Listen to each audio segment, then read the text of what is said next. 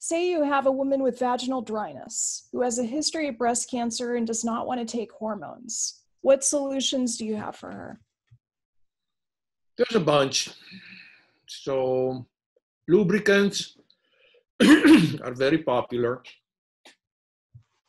They're designed to reduce friction and discomfort from dryness during intercourse.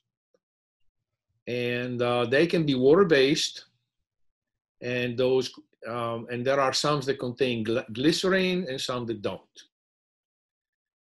Glycerin, and everything's got its own benefits. Glycerin can be very drying quickly, and it can cause irritation.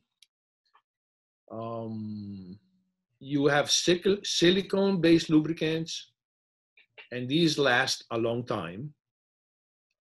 You have to sort of wash them out, and sometimes they can be sticky and cloying. You have to be careful when you do oil-based, or even natural, like olive oil, that sometimes is done, and other types of natural fats.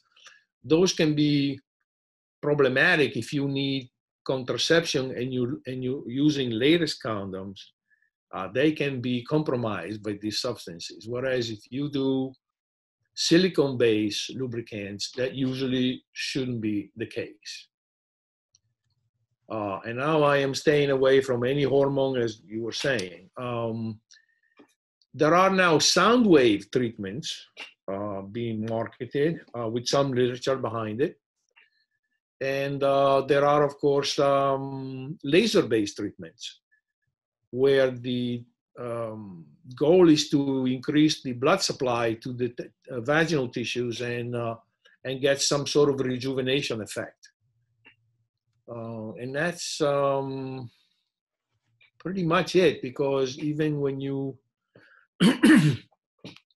there is not a whole lot of herbal compounds that can bring back vaginal lubrication. That's very helpful. Oh, just to add, I mean, we're saying no hormones, but you know, the estrogen suppositories, if the concern person asking the question is increasing estrogen levels, it's really a negligible effect. It's more of a local effect, just to sort of clarify that. Yeah, thank you for adding that. And in fact, the American College of Obstetrics and Gynecology is totally above board in supporting the use of local vaginal estrogen in breast cancer survivors. It's something that I still discuss with oncologists, but most oncologists that I work with are fine with a vaginal ring, for instance, in the vagina, or even testosterone cream, especially in patients that are on an aromatase inhibitor. So thank you for that clarification. Well, if we're going to hormones now. I saw him perk up. Change the music, but interestingly enough, they even patented a DHEA vaginal suppository lately that I hear good things about. Estriol, yes. Yeah.